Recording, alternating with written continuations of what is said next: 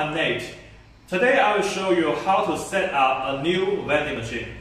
This machine we will take for example. Step number 1. Connect to the city power. This is what you will see.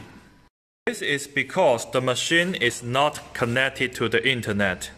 There are 3 ways we can connect the machine to the internet.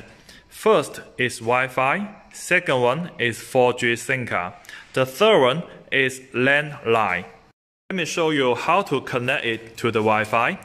Click the left top of the screen. It will enter into Android setting. Click Wi-Fi. Turn it on. Select the Wi-Fi source. Connect it. After Wi-Fi connection, go back to home page. Click the vending application. We'll enter into the app. If you want to use 4G SIM card, open the door. Find the PCB board.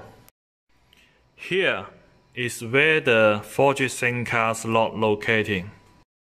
Pull out this cable.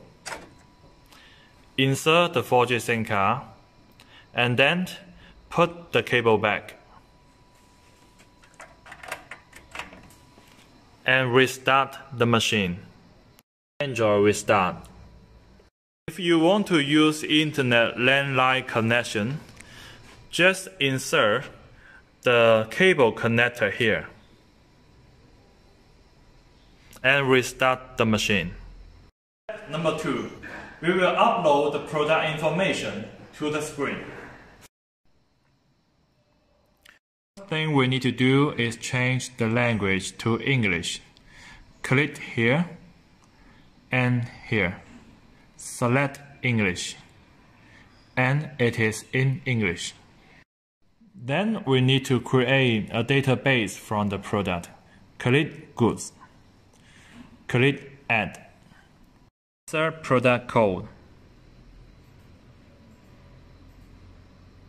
Upload pictures. Select product picture and insert product name.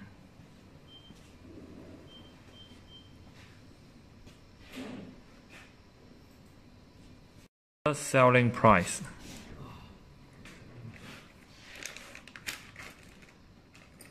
Insert weight. You can put some random number also. Click submit. Then a new product is created. You're adding product. You need to add all your product into this database. After filling the product database, now we need to put the product to the machine.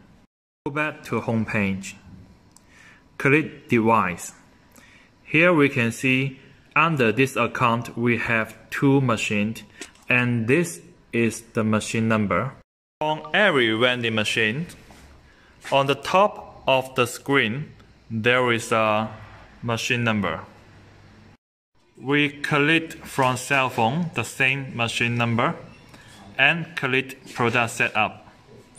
For example, we need to put the Red Bull to the slot 1.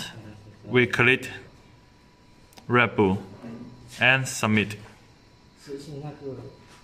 You need to select the product from each slot, each layer.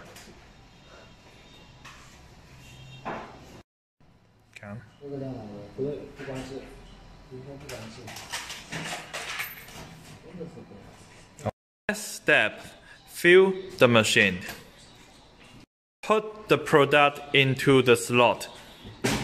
The product information must be matching with what you had insert from our backend server. For example, if slot 1 you put Red Bull in the server, you must put Red Bull in the slot 1. And you can also fill the product first and then select the product from our back-end server. Based on the product quantity you had filled into the machine, we need to click the stock replenish and insert the stock quantity.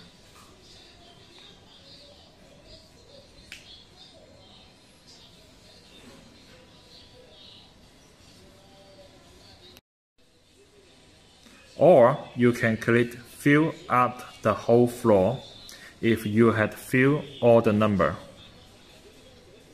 After replenish, the product picture will show up on the screen. Now the machine is ready for operation.